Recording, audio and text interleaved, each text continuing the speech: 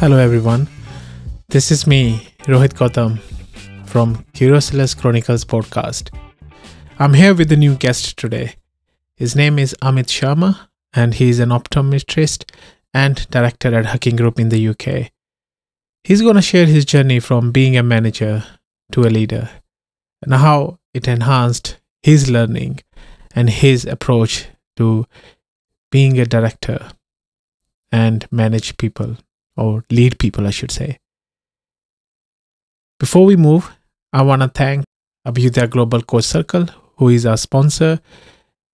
They provide coaching training for level 1, level 2, and level 3 from ICF. So if you are looking to get trained or to learn coaching skills or actually for self-transformation, please contact them and then look at their website for the upcoming programs on Abhyuday Coach. I will be putting their website on our description, so please do check out. So let's go to our episode. Hello Amit, how are you? Good evening, Rohit. I'm fine, thank you. Yourself? Good to have you here. Yeah, I'm really excited. I watched your podcast and I was very privileged to be asked to come and join you. So I'm looking forward to a nice conversation with you and hopefully sharing some insights which can help you provide some lessons to your followers. Oh, thank you very much. It's the first time we're doing it in person as well. So we haven't set up the studio yet properly, but this is our first interaction face to face, which is great for this podcast. Thanks for coming. Thanks for your time. So obviously we're starting now. You're the first time you're coming in as a guest. Would you like to introduce yourself to our listener? Yeah, sure. So my name's Amit. I'm an optometrist and a director with 6 practices across the Hakim Group. Hakim Group is a group of that looks after independent opticians. So it's like a joint venture partnership. Well, thank you. So we're talking about your journey here from a manager to a leader, and then all the attributes you have learned into going from management to a leader. So can you describe to our listeners what made you change from being a manager to a leader? It's a very good question. I think you only know what you know. So when I was a business owner with a previous organization who I was with for 13 years, kind of the way and the culture I was exposed to was more on reflection, a management style. And I thought that's what I knew. So that's what I thought was the best kind of thing. And then soon when I joined the Hakim Group, I was blown away by the infinite mindset thinking and also the leadership thinking and the coaching thinking that was there. And straight away, your previous guest, Nihal talked about impostor syndrome. Yes, yeah. And straight away I was thinking, oh my God, I came in here and I had a little bit of arrogance. I thought that, I've had 3 practices before, I'm sure I'll be able to handle myself. But so within the space of that first session I had, I went from here thinking I was kind of like one of the top dogs to thinking I'm having to all of a sudden restart my journey. So it was very humbling.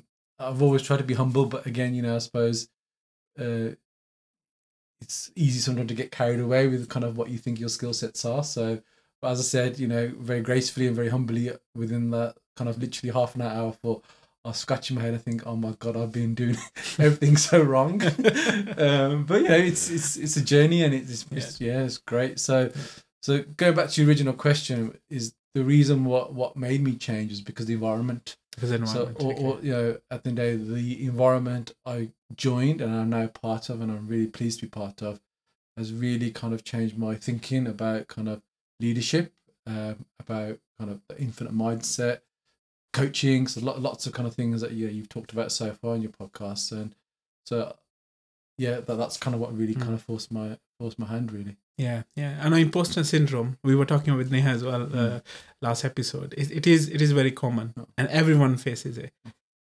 You go to like certain environments, you do feel sometimes you feel imposter syndrome, but then again, like you said, it's your journey to overcome that, learn, being humble enough to know where you are, your current acceptance, and then I need to change, which is again admirable. So thanks for sharing this. Just way on that, I think the key thing with that as well is that kind of again previously, kind of my thought process was that I had to be the smartest person in the room, and I think it was Einstein, who said a quote that if you're the smartest person in the room, you're in the wrong room. You're in the wrong room, and that's so true. Yes, and I think so. When I went from, as I said, the previous environment to kind of when I joined the Hakim Group, all of a sudden I wasn't the smartest person in the room, and I suppose that kind of led to more of the imposter syndrome. I was quite comfortable admitting kind of that I wasn't, and again that's another evolution and change that I feel quite comfortable to say that I don't know, but I know someone who will know, or I'm not supposed to know everything, but that's not my skill set, is to be able to kind of see the talent in an individual and be able to place someone a certain role or things like that. I think that's kind of the skill set of a leader. Yeah, that actually prompted me something. When we go to a team environment, as a team coach or a coach, we just always say that I'm not here to show how smart I am. I'm here to show how smart you are. That's what kind of a leadership as well. As a leader, you want to say, okay, how I can bring the smartness in people rather than I show how smart I am. So that's probably the difference between a manager and a leader, I believe. Yeah, well, correct. And I think it's all about empowering. Yes, empowering. It's about kind of being able to empower.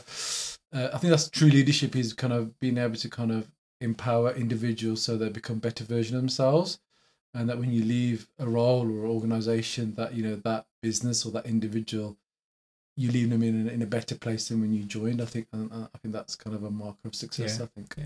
Another thing I want to touch here, Amit, because you mentioned that you went into an environment and then you suddenly felt, I'm not the smartest, or, in your previous thinking. So that led me to think that the environment itself would be quite safe space, that it made you grow within that environment rather than being more of a intimidating or command and control environment where you could not flourish. So how's the environment in Hakim Group? It came up to me like it was quite safe space to 100%. And I think that stems from kind of the founder and the CEO, Imran, who's a very successful entrepreneur. I think he was the first millionaire from Dragon's Den. And as a person, he's just very, very inspirational. And I think you can have any conversation with him and you don't feel stupid. There's no such thing as a stupid question. And that filters down to kind of the cultural and those people who I met initially in my early days in the Hakim Group. I like to say that most of them now would say they're in a close circle of friends. And I hopefully would consider Imran as that as well. I'm very fortunate. I think, as you said, it's just it's a safe space that, they're very keen to help you to evolve. And that eagerness to help you to evolve, even when you do feel stupid, you overcome that because you appreciate that they were probably in the same position X amount of years ago. Yes. Yeah. And it's fine to be like that because, not everyone wakes up being, an entrepreneur. Yeah. It's just like I say, my son, he loves sports, and with sports he'll come home and he'll bat away, or with cricket bat and ball, or get his basketball out. But when it comes to his education, if he finds it difficult, he'll give up. And I said, but the likes of Kohli or Jordan or LeBron James, they didn't just wake up and all of a sudden become these world-class athletes. How they've done it is from practice. And he's got to, I said to him, you've got to use that same principle with kind of your education. And likewise, it comes to kind of, that you don't wake up. The point I'm trying to make is you just don't wake up being a fantastic leader and a fantastic, entrepreneur. And I'm not saying I'm a fantastic leader all at the moment. I've got so much more to learn. And again, got to listen to podcasts like yourself and other podcasts and other reading books and being exposed to people who are of that mindset, really kind of helps me kind of grow every day. Yeah. And it's a journey. 100%. It's a long journey. It never ends, basically.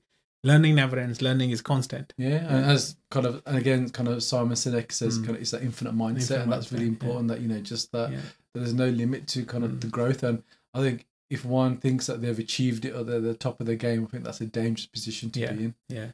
Personally, I think that's... No, that's the valid point. That is. Obviously, you've been a manager first, and from your experience, you worked with the team as a manager, and then you worked with the team as a leader. What's the difference you feel within the team environment between those two? Yeah, so I think I touched on it earlier on, kind of when I said that I felt I need to be the smartest in the room. So kind of if I look about my traits as a kind of when I was in manager mode, which at that time I didn't know that, but on reflection, that's how I feel. I think I'll say I felt that I needed to know every single system and process, Right. so that I felt that no one could pull the wool over their eyes. I felt, I suppose, that I had to have the kind of the final say in every kind of decision. So whether that was kind of insecurity, because I kind of became a business owner in a joint venture partnership at the age of 26, so still quite young, inexperienced. So I think that sense as well. And I suppose kind of I probably was quite controlling. I think they're the kind of the two biggest things. Although many people who I was still very close kind of relationships with, kind of they do just feel that my style was very empowering. But I think if I worked with them now, I think they really will feel the difference. But I think it's probably more my personality that might. So my personality as a person, I try to be positive, kind of happy-go-lucky, very kind of focus on relationship building, because I think ultimately kind of people flourish with people that they like, and people buy from people that they like as well. It's very kind of simple in my mind, very simple kind of rules, and not rules, sorry, kind of concepts really that that tend to work. So yeah, I think that's what I'll say. And so I suppose the change is, again, we've touched on it before, is that you don't need to know everything. I don't have to be the smartest person in the room. What I do need to know is just know who within my team or externally I can turn to kind of solve a solution. And it's just to have the confidence that that not every idea is going to work, and it's only a mistake if you do it twice. That with every failure, there's a learning from that. And again, kind of, I think Michael Jordan said that many times, that he's learnt more from his missed shots than his kind of, and many people, many successful entrepreneurs or sports kind of men. But there's a quote that really stands out for me by Michael Jordan, and he kind of says he's learnt more from his missed shots and his kind of lost games than he did from his wins. And there's probably not many greater sportsmen than him, especially in basketball anyway. So I think that's risk, to be kind of just a bit risk averse, brave to kind of take risks, courageous, and just to kind of step out comfort zone really. And I think they're the kind of the biggest things. Now, are these changes that have happened because of kind of as I've grown older? So are they just natural evolutionary changes, or are they changes because I've changed kind of from kind of a management mindset to leadership mindset? I think it's probably a combination of both. But I think kind of I definitely kind of feel that the leadership role is I think it's makes life more interesting, because the thing I find is, and I use this how I know, is that when I was in management mode, so I say as a previous business owner, I'll go away on day off or have a holiday, and I'll be constantly bombarded, messages, this issue's happened, or can you deal with this patient concern, or whatever. And you're going to dread kind of the first day back at work, because you're going to how many emails you're going to have.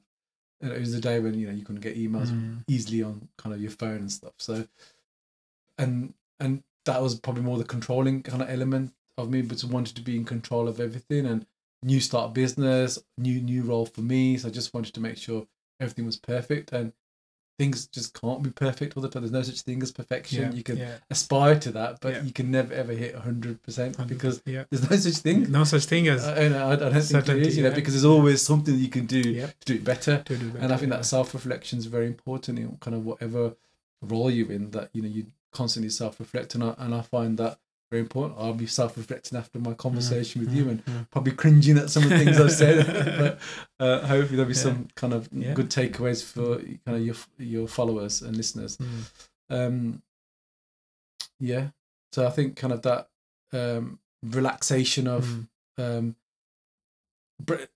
of breaking away from not being in control. I think that's the one biggest thing as well. So like now, I accept that things aren't going to be 100%, but at least I can spend time with my family. I can spend time going on holiday and have downtime, because kind of the break is also important for you to constantly be able to kind of achieve kind of success, I think, as well. Mm-hmm.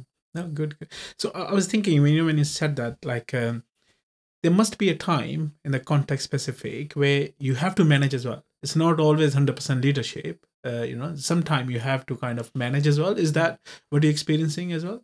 Yeah, because there's one cap doesn't fit all. Yeah, and the adaptability is important. So it's just like we always try to kind of have a relaxed, empowering environment, but some individuals just can't respond to that, and they prefer to be told what to do, and that's where you as a leader have to kind of adapt, I think, and you have to become the manager rather than the leader, and not micromanage, but just manage them in terms of they just need to be told. And and again, just anything in life, there's never one cap that fits all. You have so many personalities that you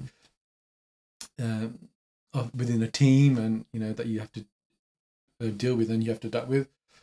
Actually, talking about personalities, when I joined the Hakim Group, we so kind of one of the guys who was leading the workshops, so it was for kind of new directors and stuff. Right. So he kind of did this personality test. It's based on animals. By someone called Nigel Risner. So it's quite famous. I think his book's like It's a Zoo Out There or something like that. Okay. So and then I did that test then. So this was in January 2020, just before COVID. 4 years, okay. 4 years ago. And then and I did that test recently. So remember, that's when I just joined Hakim Group. So I was probably having traits of kind of a manager. Right. So I just did that test again this year, because I was preparing for end of year team meeting. Okay. And this is one of the kind of the workshops that we were going to breakout sessions, so that we were going to do. Yeah. And my animal character changed. So I was originally an elephant, and that's not because of my ears; it's because that was a trait. Yeah. And now when I did the analysis, I was a lion. Oh, okay. Now, I can't remember off the top of my head what they are, but I can. If you've got a minute, I can probably tell please. you. Yeah. So I'm not going to talk about the bad bits. No, that's fine. Because this is all a very positive podcast. But then again, we were discussing about failures, right? Yeah. They are not failures; they are the learnings. Yeah. We always talk about in team coaching as well. Anything you learn more with failures. Innovation happens with failures. They're more learnings rather than failures. So we take it as more learnings. Yeah.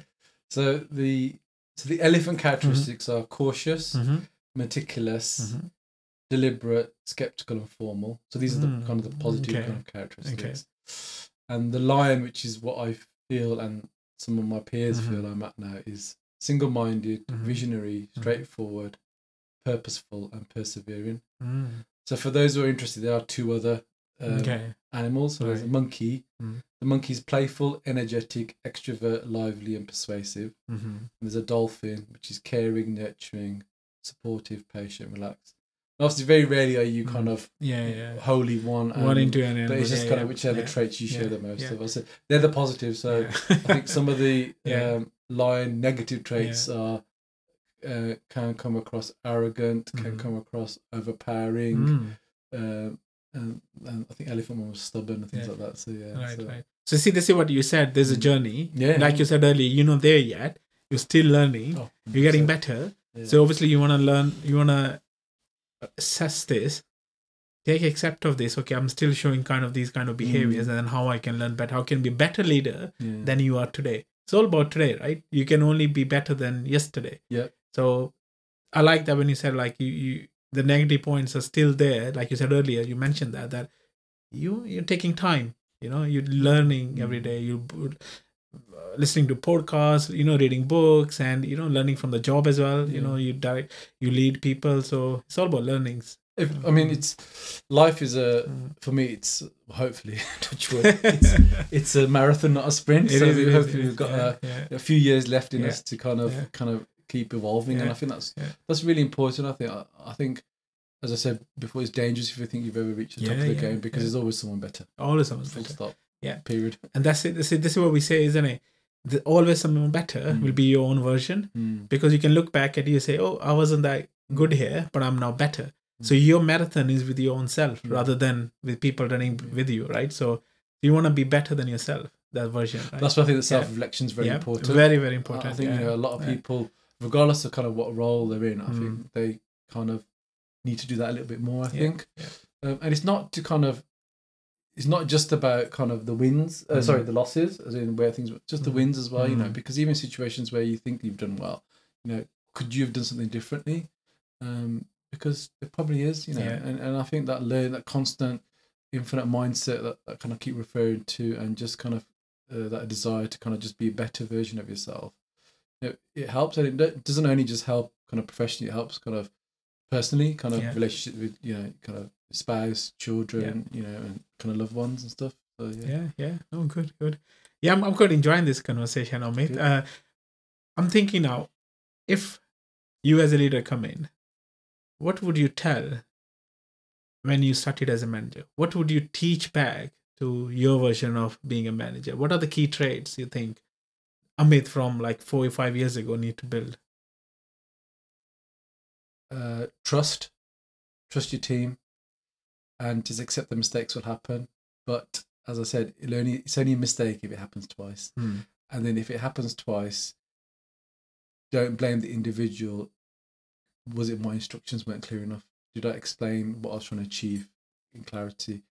I think that's probably another thing that I've evolved as well, is just that rather than kind of, not that I was a finger pointer, but it's when something goes wrong, because it will, because that's life. That's life. It's not about whose fault it is. At the end of the day, the ball's dropped.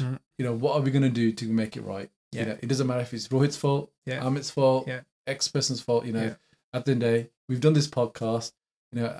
Something's gone wrong in the podcast. So next time, what we're going to do so it doesn't go wrong? And regardless of whose fault it is, because it's never solely one individual's fault. As I said, could be my instructions to you, your instructions to me.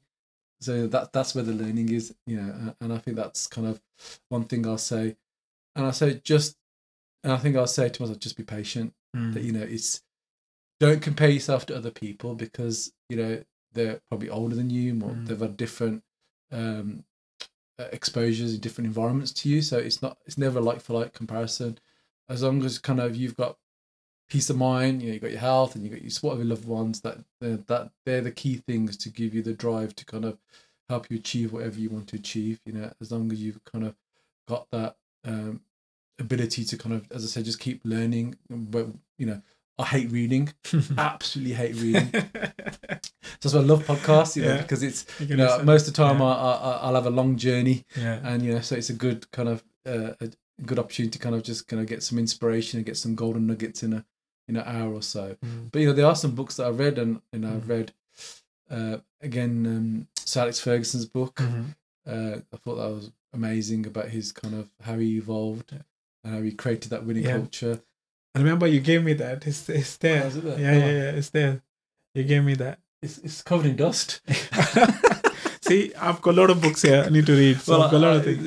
I say to lots of people, I said my bookshelf is very clever. Unfortunately, my brain doesn't match that bookshelf. So that reminds me that I have to learn. I still have loads to learn. That's the only way I can look at it and say, listen, I've got loads to learn. I buy, so I just again literally every month I'll end up buying a book, and my wife, she'll go, oh my god, not again. Another book. And like literally my bookshelf is not big enough now, so I've just literally ordered a book from James Timpson. So he's from the Timpson family, the Key Cutters. The Key Cutters, yeah. So he's 4th generation CEO. So he's one of the few early podcasts I listened to, and I was really kind of inspired by him, only because one is he's very his characteristics are very similar to Imran's, both from kind of Manchester area, kind of northeast, northwest kind of characters. So yeah. Nice. That's just landed. I've got the message from Amazon that you come through. I'll add it onto the bookshelf. Yeah, that's it. No, good to hear. Yeah. So Amit, I want to ask. I've got a very curious question here. You work with teams with different. You have different stores all over the UK. So how do you manage team relationships? How do you foster those team building as a leader? So I've got kind of like a template that I've kind of come across again. Is kind of called Awesome Teams, and kind of with that there's kind of a few kind of points really. So I think for everyone there needs to be clarity in terms of kind of common goal. So what's the common goal? So the common goal is, for me to kind of create an environment where it's a positive working environment, and then if that's there, then naturally the exceptional patient care will happen, and therefore naturally I believe that kind of the KPIs will be achieved. Typically. So people need to know what the goal is. Your mission statement. Some people say. Okay. There needs to be clarity of roles. There needs to be clarity of kind of roles and responsibilities. So when I recently joined, when I bought into the recent group of 5 practices, there was kind of there were no kind of leaders within each practice. So that was the first thing that we did. We introduced kind of managers or leaders within each practice. So there's ownership for that practice. So ownership in terms of patients, if they had a problem, they knew who they could turn to rather than be passed around like a buck. Also, if there's an issue, kind of employee issue, then again there's a figurehead on site that they can talk to. So although we always say that we're available for, but you say that open door policy, but how many people actually take that up? And especially it's more difficult when you've just come new into business, because you have to build that relationship and trust. So roles and response systems and processes that we make sure that kind of we follow set systems. And again, they're not systems that I would go in as a bull in a china shop. So because what works in one environment does not necessarily going to work in another environment. And also they might be doing something that works really well. So the concept is just to kind of observe, have a look at kind of things and what tweaks can be made, what changes can be made, and explaining the why. Really, I think that's really important, that I'm not making changes for the sake of making changes, but this is the reason why. I think one thing I've changed even over the last kind of 2.5 years is that just understanding that I talked about the sprint and marathon analogy before that, but also that it's not how fast you go, as long as you go in the right direction. That's really important. And I think that's something that I've had to control. I just kind of previous kind of charging like an elephant probably. That's why I just wanted to kind of get it all done, and I've got to understand that how I work is very different to how you work. There's no right or wrong, because that style is kind of is right for your personality and the team that you're with or were with, and I've got to just be respectful to that, and that's constant learning. So kind of common goal, definition of roles and responsibilities, systems, clarity in systems and processes. I think that they're kind of the three or top three things I think are quite important. And I think relationship building is really important. So kind of every time I've gone into business, I've always spent time to introduce myself to those who I'm going to be working alongside. So it could be half an hour talk, but just to kind of introduce myself, my values. So kind of for me, my kind of what I call non-negotiable behaviors are kind of honesty, trust. That's the foundation of any important relationship. Humility, I think, is very important, that be humble in what we do. That, as I said, we discussed earlier, that there's always someone who's better.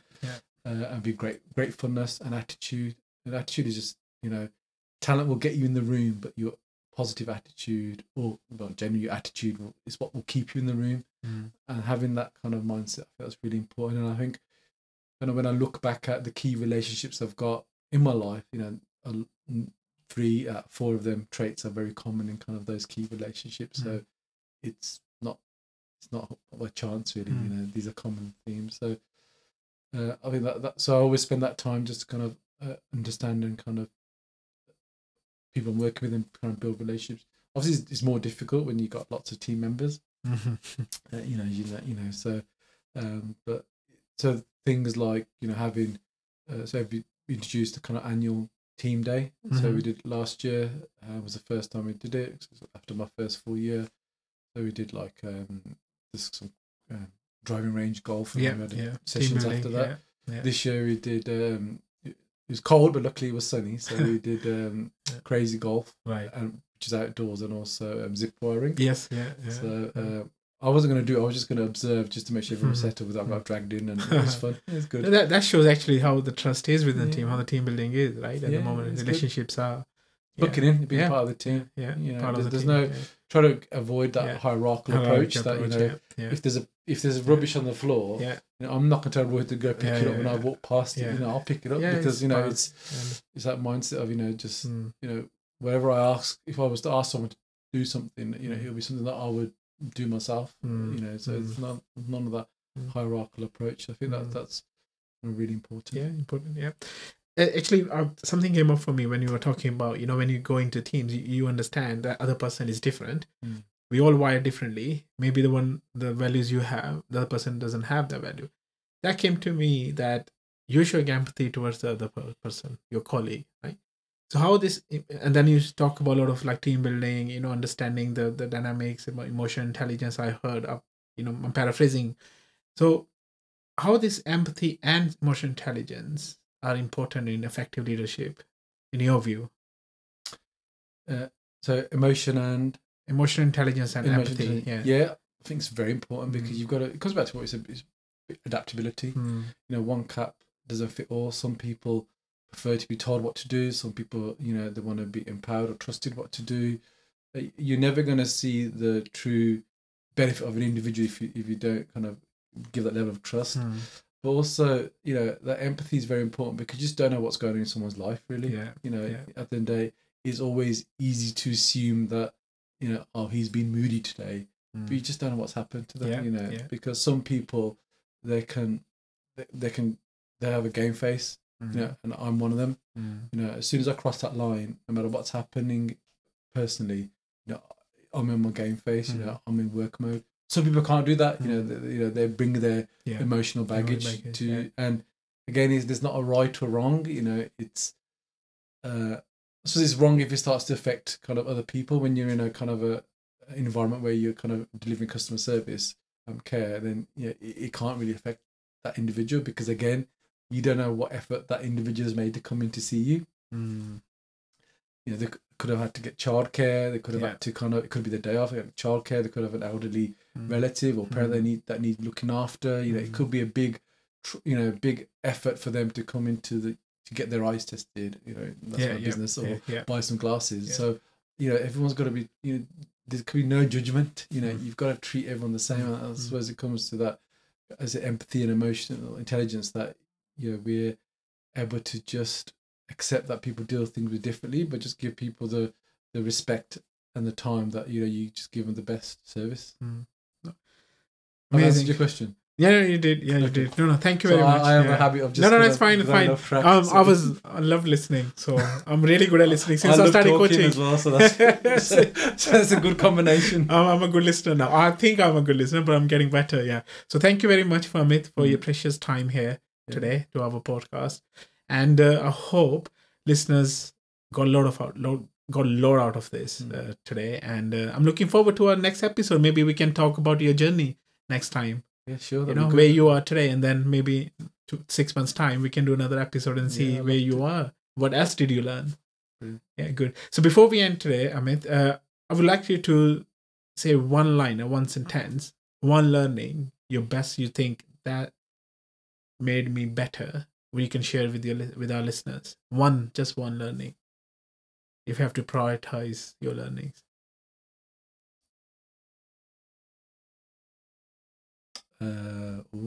That's difficult. What's the biggest thing that's changed me?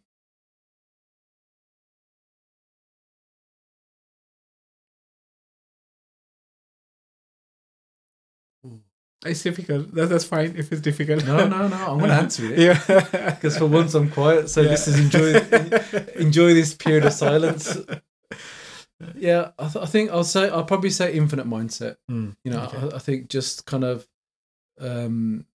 yeah, just never stop learning. You know, I think that's really important because, you know, it doesn't have to be kind of just, you know, professionally.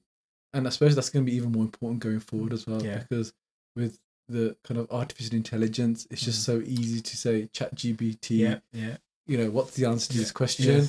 You know, it's you know, dictionaries aren't used anymore. I see my children, you know, Siri, what's the weather like today? So rather than looking up looking at the Siri word, or how's the you know, how do you spell X word, or Siri, what does this word mean? And you know, it's just creating kind of that culture where people aren't really kind of using it's too easy to get the answer without putting any effort in.